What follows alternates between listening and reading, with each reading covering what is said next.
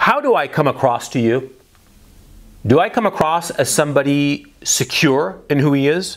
Do I come across as somebody who knows what he's talking about? Do I come across as a man fully confident in who he is and the reality around him? Do I? Of course I do. Of course I come across as secure and confident and in control of myself. Control of myself and of the reality around me, my environment. Sure, I come across that way. I know that, yeah. Do you think that this happened overnight? Do you think that, one day I woke up and, hey, I'm in control. I'm confident. I'm secure. I'm secure in who I am. I have no insecurities whatsoever. Do you think that it happened overnight that, I took a pill? Do you think I took a pill or maybe just like sprinkled like magic dust over my head or something like that? Or maybe like a genie out of some bottle granted me, 3 wishes and one of them was for me to be like confident and secure? Do you think that that's what happened? Hell no! I was an insecure little spurg. Of course I was. Like we all are. We're all insecure spurgs. It's natural. There are very few, if any, young men who grow up perfectly secure and in control of themselves and confident, walking along like we know what the fuck we're doing. Most of the time we have no fucking clue what we're doing. That's the truth of the matter. But see, we learned to fake it. At least I did. And at least all the guys that I knew, yeah, they faked it.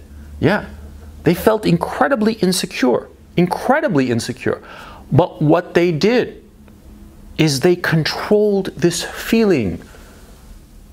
Remember, the difference between a man and everything else on this earth, every other living being on this earth, including women and including lesser men, the difference between men, us, and everyone else is that we can control our emotions. We can set aside our emotions and allow our reason, our logic, our knowledge, our acquired experience to dictate our actions for our benefit. And one of the things that you have to do for your benefit is to control your insecurity. Now, I have to emphasize, there's nothing wrong with being insecure. There's nothing wrong with being anxious. There's nothing wrong with feeling fear. No. There's nothing wrong with that at all. It's perfectly normal. But what is wrong and what is unacceptable is to allow your fear, your insecurity, your anxiety to dictate your actions, to control what you do. That is unacceptable. It's the difference between the hero and the coward. Because the hero and the coward both feel fear, but it's the hero who controls his fear, manages it, and thinks clearly, awake, rationally. Whereas the coward, he just succumbs to his fight or flight response. Now, currently, a lot of people think that anxiety and insecurity are maladies. And if you took a pill, you'll be fine. No, no, that's absolutely wrong. Anxiety is not a feeling to be solved with a pill. This anti-anxiety medications, no, you're just stoned, see? Anxiety is an emotion that every man has to learn to manage because we all feel it. Every single man feels it. And those who succumb to these meds, those who take pills in order to control their anxiety, well, they are lesser men because they are not able to control their anxiety, their natural fear. They are unable to control it by themselves. And they have a chemical dependency. It's no different from an alcoholic or somebody addicted to heroin. A guy who's using anti-anxiety meds is a guy who is unable to deal without medication. He's enslaved to his medication, to his addiction. You see what I mean? So you're asking, without meds, how do you deal with anxiety? By stress. The more stress, the better. Because as you stress yourself, you will be able to learn how to control your anxiety. As you get into situations where you do feel anxious, well, you're going to have to learn the tools to control your anxiety. And that's how you rein it in. Now, let me give you an example. Some of you might know that I got a motorcycle. Yeah, I haven't ridden a motorcycle in like close to 30 years actually. But recently I got a motorcycle. You know, it's probably my midlife crisis. But the point is, I got a motorcycle, and when I started riding it around, do you have any idea how anxious I was? Do you have any idea how nervous I was? I was shitloads nervous. I was really, really fucking scared, really fucking anxious. Yeah. I was anxious that I would fall. I was anxious that I would hit somebody. I was scared. I was nervous. I was insecure. I was anxious. I was all those things. And now, after a few hundred miles of riding, close to 1,000 miles as a matter of fact, how am I feeling? Huh? What do you think? I don't feel anxiety. No, because I've learned to master my anxiety. Of course I felt anxious getting on the motorcycle. Of course I felt anxious and nervous with the traffic and what have you. Of course I felt insecure. But by stressing myself, by challenging myself, by pushing myself, writing more and more, I learned the tools to control my anxiety. My anxiety levels went down. And now, I'm looking forward to riding the bike. Oh yeah, I look forward to it, I can't wait to get on the motorcycle. Yeah, and that anxiety, gone. And because I no longer am anxious, what happens? Well, I'm much better at reacting to situations that arise.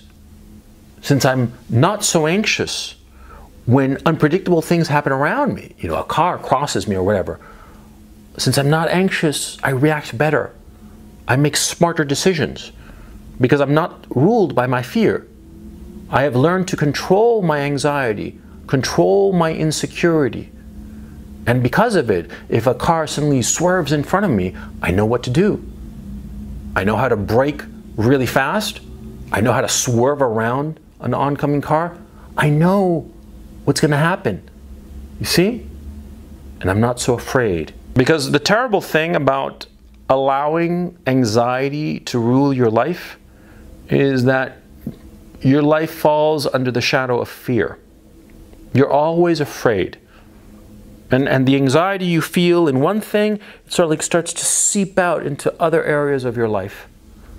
And the insecurity you feel in one thing seeps out into other corners of your life. And insecurity and anxiety can be cured. And you cure them by rubbing them as much as you can. Rubbing them and having the friction of the world rub away and destroy your anxiety and insecurity. That's how you cure these things. Not with a psychotherapist, not with pills, but by experience. You're afraid of talking to girls, right? Sure, we all are. We've all been there. Yeah, we're all scared of talking to girls. I actually don't know why, but we are. We think that, they're lions that'll eat us, right? But you go up to enough girls and you lose that anxiety. You start approaching enough girls out on the street, forcing yourself to do so. And soon enough, you're not afraid. You go up to the hottest girl enough times. And yes, of course, you're going to make a fool of yourself the first 1, 2, 3, 10 times. Sure, you will make a fool of yourself. No question.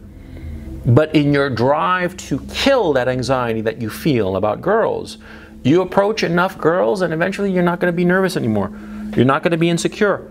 You're not going to be anxious. You're not going to be afraid. And because you are no longer afraid, you'll be able to approach them. And because you're able to approach them confidently, without fear, without anxiety, because you've rubbed away that insecurity like sandpaper against wood, right? What's going to happen is that confidence will seep out into other areas of your life.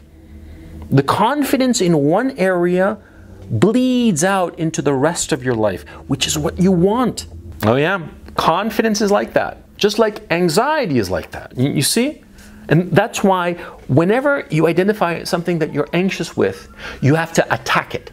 You have to go after it, take that sandpaper that is the world and rub against it until it's all gone. That is the only way to eliminate anxiety. But it takes work. It takes discipline. It's not easy. Like all good things in life, it's hard. It's hard, and the thing that's the worst, of course, is that you're going to be afraid. Riding my motorcycle at first, right? I was riding around, And I was scared, anxious, sure, worried about this, worried about that. But I was riding. I was out in the middle of the highway, riding the bike.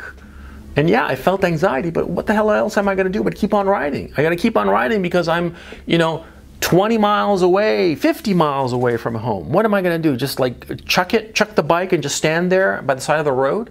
No, I got to keep on riding. And that's what you have to do. You got to keep on riding. Nowadays, everybody's so worried about safety. They talk about safety all the time. Are you safe? Do you feel safe? Fuck that. Fuck safety. I don't care about safety. Okay? See, because if safety means that I have to live in fear, then I prefer to be unsafe. Yeah. Because there's nothing worse than living in fear. See, when I was young, I lived in fear. I lived in a lot of anxiety and fear. Because my old man was, like I've said in other videos, he was a bully and a bastard. He really did terrorize me when I was young. When I was young, when I was like a boy. Yeah? He terrorized me, and I was so anxious and nervous and insecure. And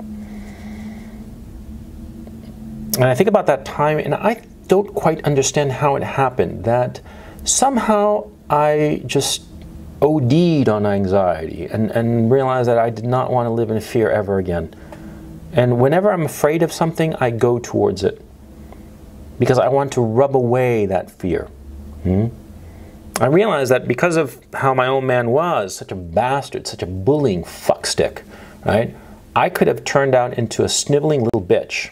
I really could have. But something, I don't know what, made me rebel against that fate. And I thank goodness. Now, of course, sometimes that has led me to do things that are almost foolhardy because I feared them, and rightly so.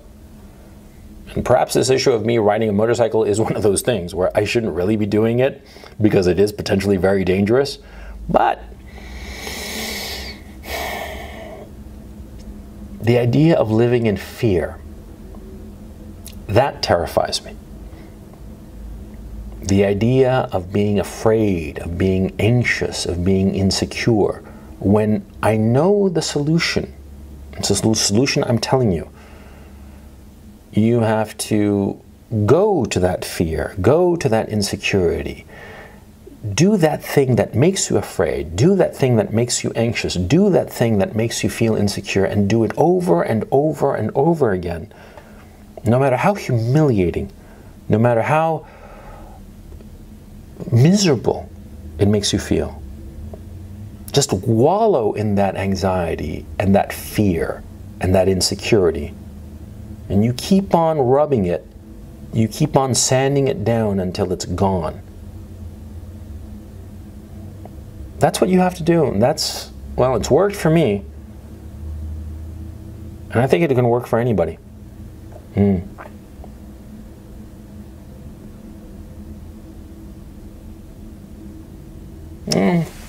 That's enough for today.